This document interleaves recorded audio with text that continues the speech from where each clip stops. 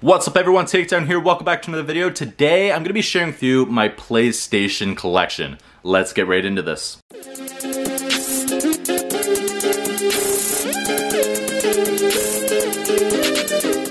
So my main gaming console has always been a PlayStation ever since I was a kid. I have in the past had a Nintendo DS, a Nintendo Entertainment System, and currently, yes, I do have a Nintendo Switch.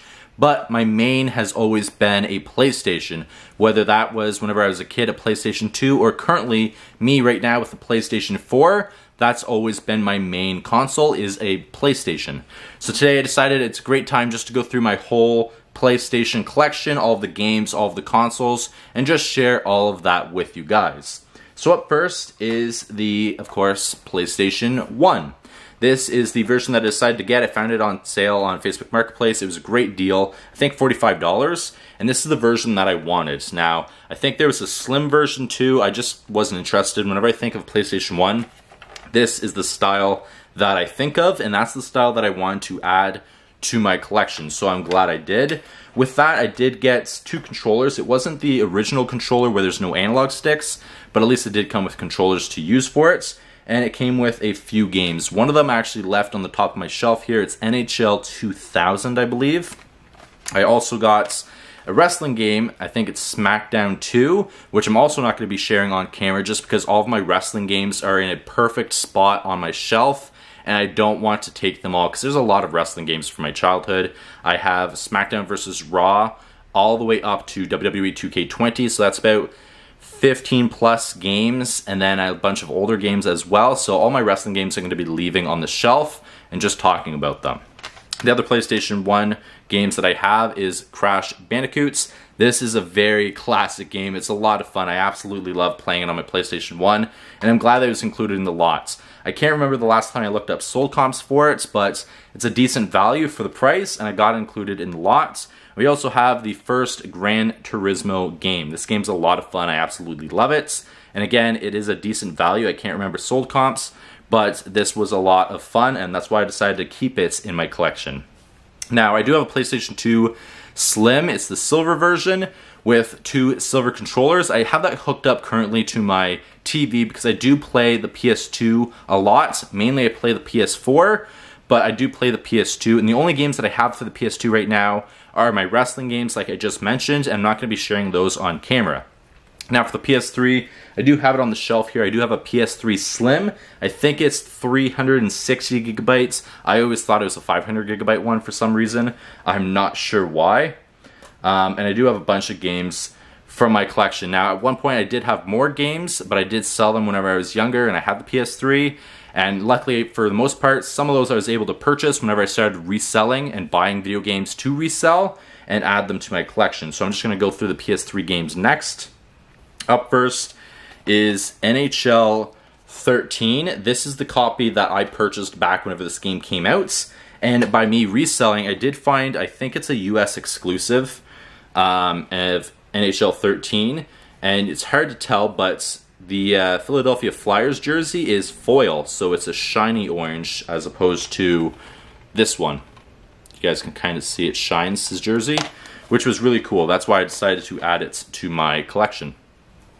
Next we have South Park Stick of Truth. I absolutely love this game. It's a lot of fun. I also have the PS4 game for the South Park game. It was a lot of fun, and I knew I wanted a physical copy. Back on the PS3, I bought more physical games. On the PS4, I have way more digital games than I do physical.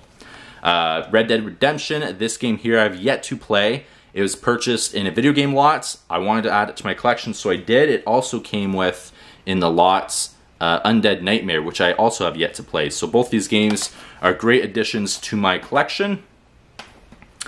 Then we have Dead Island and Dead Island Riptide, which I can't remember. I think I played the first one on the PS3, and the second one here, Riptide, I never played yet. I added them to my collection. They were a great deal, and I'm glad, so I'll be able to play them on the PS3. I think I do have them on the PS4 in the definitive edition. I'm not sure if that's like a remastered edition or not, but that will be fun to play on the PS4 and just save these for my collection purposes. Next, I do have Grand Theft Auto 4, and Grand Theft Auto 5. Of course, Grand Theft Auto 5, it's been around for years, but Grand Theft Auto 4, I just liked different aspects of it. The only thing that I really didn't like is you can't customize cars. You can find cool cars and add them to my garage, or add them to the parking spot outside, but they've always gone missing for me. Next is Fallout New Vegas. I've never actually played this game. I have it in my collection, being able to play it whenever I want to, but I just never played it yet. I remember back on the PS3, I only played, I think, Fallout 3. That was my first Fallout game. I absolutely loved it. I missed this game, and on the PS4, I did get Fallout 4. Next is Midnight Club LA. This game here was fun, but my favorite Midnight Club was on the PS2, Midnight Club 3 Dub Edition. It was just a blast. So I seen this on the PS3. I think it was the last Midnight Club game that came out that Rockstar produced, because there was a copyright issues with the names of the vehicles, and that's why in GTA they don't use actual names of the vehicles, because there's a copyright issue. Next is Far Cry 3. I actually beat this on PlayStation 4, then found this copy out in the wild and decided to add it to my collection because the game was a lot of fun, and I do like Fallouts.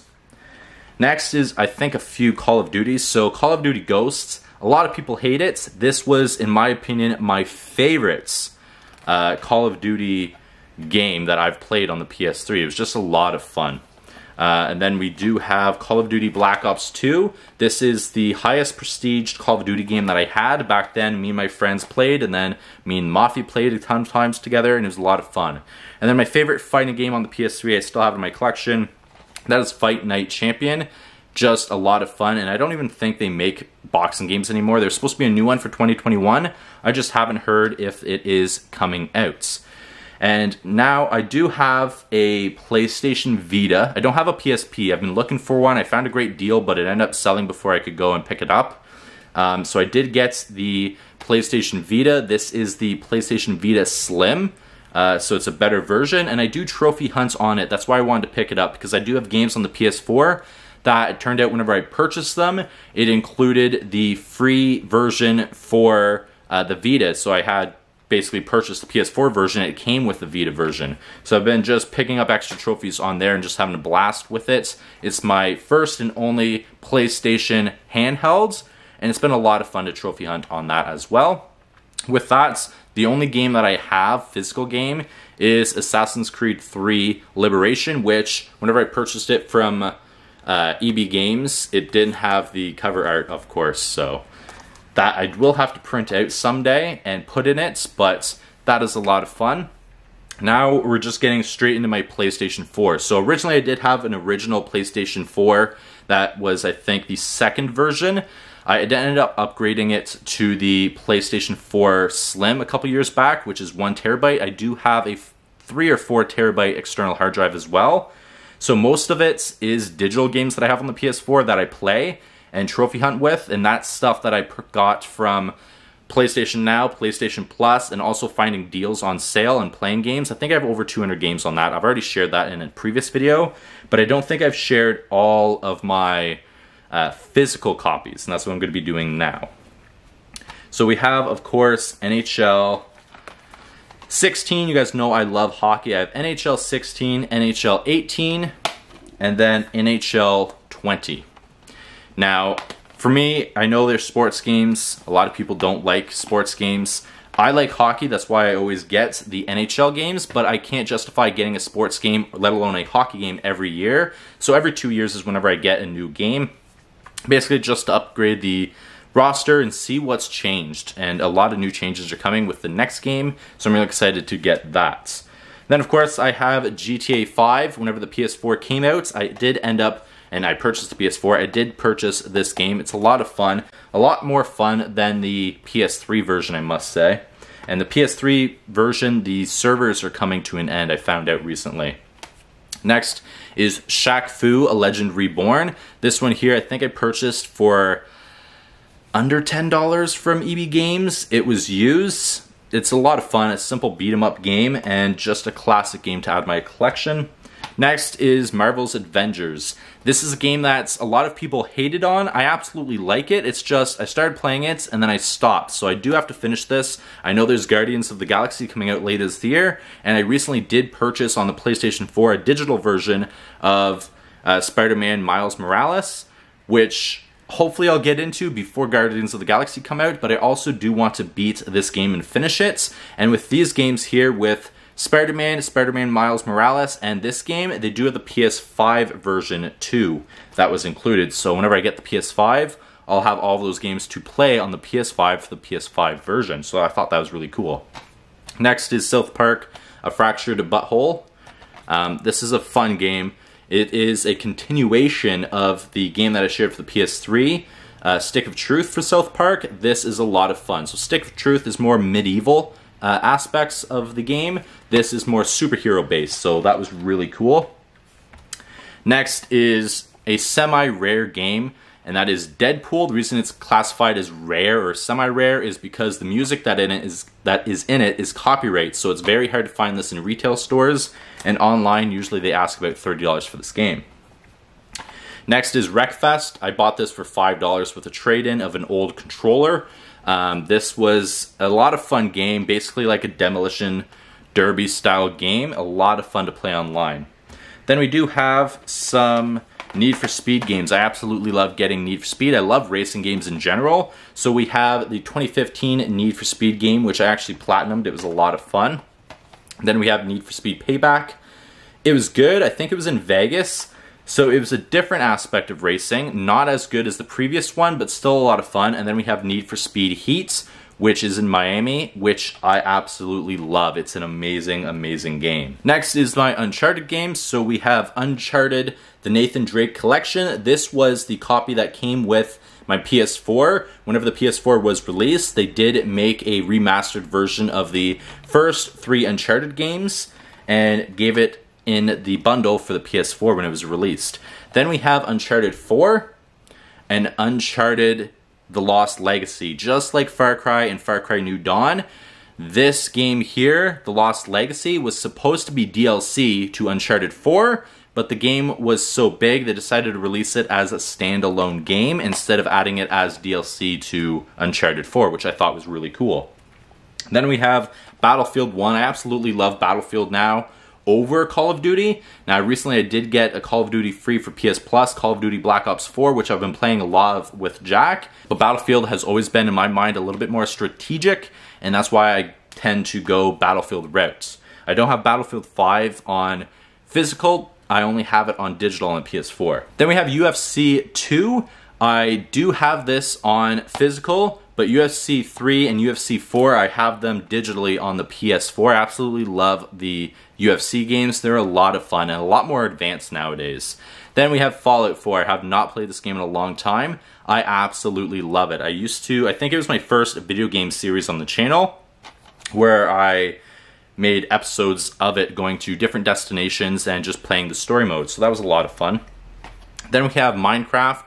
I haven't played this game in years. I got this free whenever I worked at Canadian Tire, a retail store, for a bonus or something.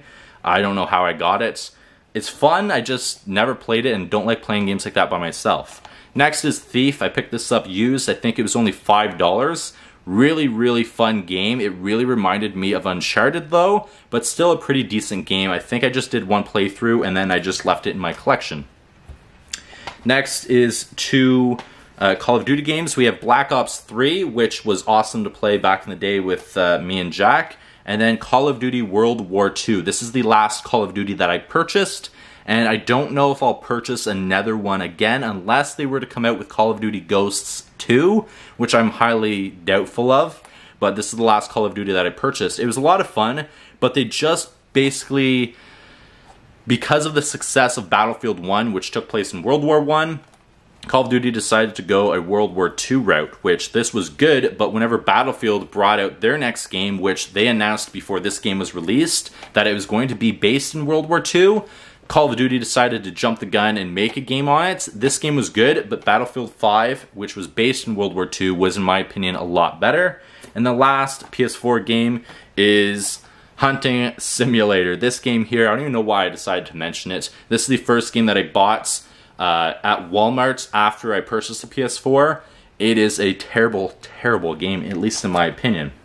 So this is everything that I have in my PlayStation collection as of right now. I'm missing the PlayStation 5, of course. I am missing an original PlayStation 1 controller, the one that has no analog sticks. That's what I'm looking for out in the wilds. And I'm also missing a PSP. But I am hopefully going to find some more PlayStation 1 games and some of the PlayStation 2 games from my childhood. There's some that I remember that I wish I would have kept, some that are more rare now, Simpsons Hit and Run, and a few other ones that I really would like to just find out in the wilds and add to my collection. Just for the most part, some of the ones from my childhood, a lot of the time people are asking $30 to $40 for because they're considered rare now. So hopefully I'll be able to find those to add to my PlayStation collection. And also Midnight Club 3 Dub Edition Remix. I'd love to find that, but a lot of people are asking a lot more for that. So at least I do have my wrestling games. Like I said, I have SmackDown vs. Raw for the PS2, and then all the way up through the PS3 and the PS4, all the way up to WWE 2K20, and then I have WWE Legends of WrestleMania and a couple other games as well. But all of those I'm leaving on the shelf today just because it'd be a hassle for me to dig those out to share them in the video for you guys. So hope you guys enjoyed this video, me sharing all my PlayStation video games, consoles, and basically my PlayStation collection. I'll leave this here. I'll see you guys in the next one. Please take care. Peace.